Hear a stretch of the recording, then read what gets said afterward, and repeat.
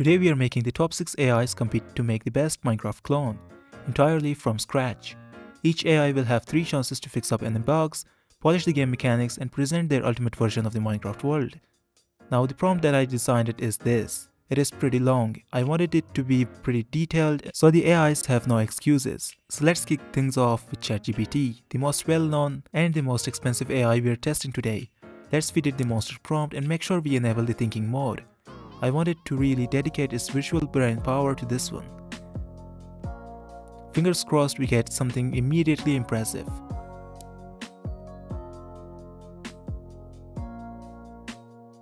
After the initial code generation, we are in the game and well, this is how it's looking.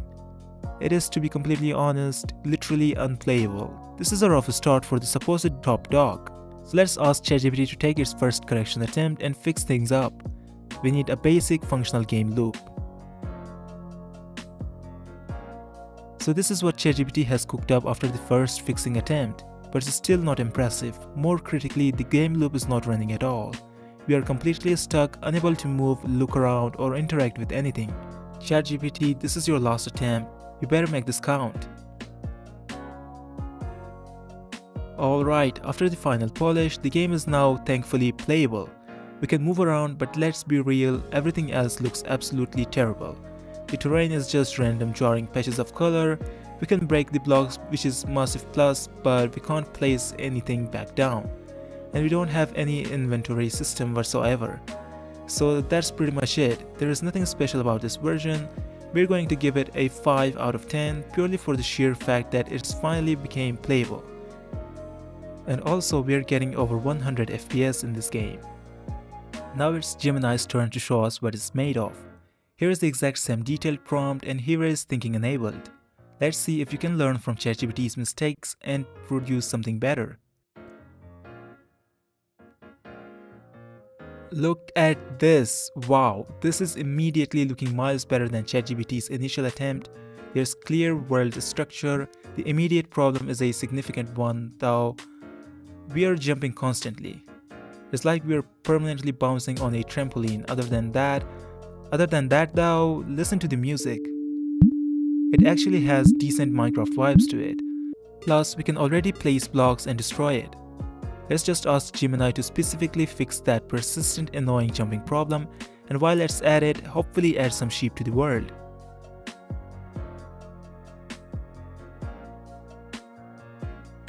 Gemini has done the coding and unfortunately after running the fixed version, the game is actually not working this time. Let's try that one more time. The coding is done and the constant jumping is still not gone. That is incredibly frustrating, however, we did get the actual sheeps here. They are moving around with proper pathfinding, just like the real Minecraft sheep. They are adorable and mob spawning works perfectly. So because of this successfully added working sheep, which is a major feature, we are going to give it a 9 out of 10. It's just a shame that the jumping didn't get fixed, otherwise it would have been a perfect 10 and the undisputed winner right here. It's now Claude's turn, which many consider the most promising coding AI out there. We have high hopes from this one. Let's give it the detailed prompt and make sure we turn on the extended thinking mode to maximize its potential. Now let's take the generated code and put it inside VS Code to see how it plays. It really is quite complete right off the gate. We have background music, we have sound effects when we break blocks. This is a genuinely well-rounded experience. We can break blocks and place blocks. But I don't know why we are so laggy. This is not even complex. So let's ask Claude to prioritize fixing this severe lag problem, which is making the game unplayable, and also add some sheep if possible to make Gemini a success. Okay, so here's the fixed version. After running it, I can immediately see a bigger problem. The mouse is not registering and we cannot even get the game to start properly or look around. Somehow it actually managed to get worse after the fixed attempt. So let's use the final prompt to tell Claude to specifically fix these new critical errors and revert the lag. This is it. I really hope Claude gets things right because honestly this is a tough challenge. And it seems Claude simply cannot fix these errors. The final version still won't register the mouse, so based on its incredibly promising first attempt, which was quite decent and functional despite the lag, we're going to have to stop here and give it an 8 out of 10. It's Grok's turn now, the Elon Musk AI. Let's see if the expert mode can carry it to victory. I just gave the full prompt to Grok, and let's make sure we use the expert mode and really make Grok think harder than it ever has done. It is now taking a couple of minutes of intense thinking, which is a good sign. It's hopefully processing the complexity of a Minecraft clone. The coding is complete and we can actually start playing it by clicking on this preview button right here. We can see that there are boxes for an inventory, which is a good sign for core mechanics, but it is not playing, even though it clearly says click to play. We're just stuck on a static screen. So let's tell Grok to fix this problem. We need a playable game. It looks like Grok is struggling. It's giving us only the opening lines of the code and then just stopping. Let's give it the prompt again and see if it makes anything better. This time we're gonna use the Grok 4.1 beta. Hopefully a newer model can handle the complexity better. Okay, so we are facing the exact same issue again. A promising start, but it's just can't output the final code. And I think this is pretty much meaning that Grok's free version cannot under any circumstances make a playable Minecraft clone. So for this incredibly disappointing reason, Grok gets a 0 out of 10. Wish you better luck next time, Grok. It is now Deepseek's turn, and here is the detailed prompt for it. Let's turn on Deep Think mode and make sure it puts in its absolute best effort. Deepseek is supposed to be the most cheap AI out there, so let's see if we get value for money. Wait a second, Deepseek's free version can actually make Minecraft. What the hell? It loaded and we can look around. But there's this immediate bizarre problem. When we press W to move forward, we are actually moving backwards.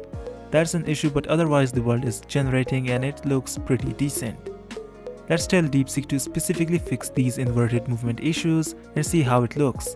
Now after the fix attempt, everything seems absolutely perfect. The issues are totally fixed, the controls are responsive, and honestly this might be today's surprise winner. We have a working inventory system, we have actual trees in the world, we can break blocks, and we even have breaking percentage showing up, which is a great little detail. Let's try selecting a block and see if we can build a house.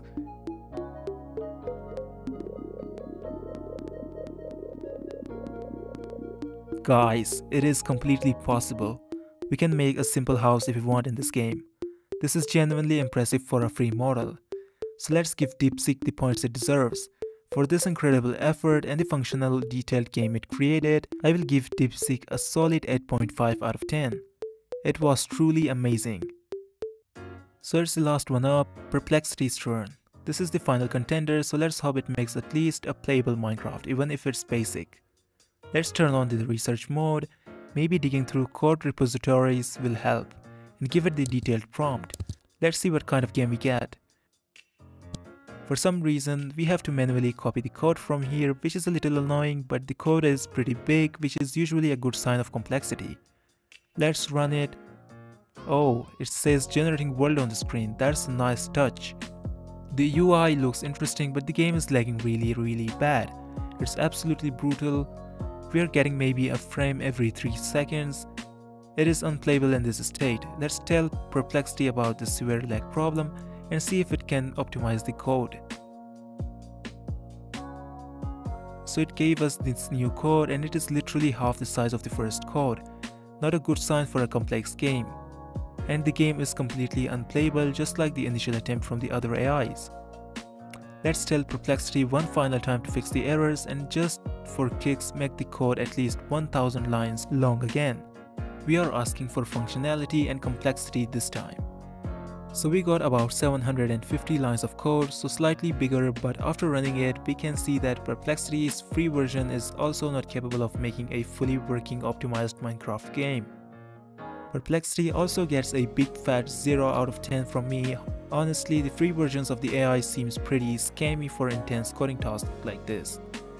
So let's put all the final points on the table and declare a winner for today's epic Minecraft making contest. In today's challenge, Chatgpt gets a respectable 5 out of 10, which is pretty average given its resources. Gemini gets a phenomenal 9 out of 10, making it the best performer so far despite that one persistent bug. Claude gets an 8 out of 10. We ran out of deep thinking attempts, so we had to score its impressive but laggy first attempt. Grok got a disappointing 0 out of 10. It just couldn't produce a working Minecraft game in its free version. Deepseek was actually the surprise of the day. It is supposedly the cheapest AI among all of them, and it did incredibly decent work. It got a solid 8.5 out of 10. At the end, Perplexity also got a 0 out of 10, just like Grok. It simply couldn't make a working Minecraft clone. And by a narrow margin, today's winner is none other than Gemini. Last time we ran a challenge, it was one of the worst performing AIs, but this time it absolutely rose to the occasion and is champion coder. I'm definitely looking forward to more victories and great code from Gemini in the future. So this is for today's video. If you enjoyed watching this AI coding showdown, please subscribe and like the video and help me reach my goal of 1000 subscribers. It would mean a lot to me and help the channel grow. Also, comment down below what famous game I should challenge these AIs to make next, and I will see you in the next video.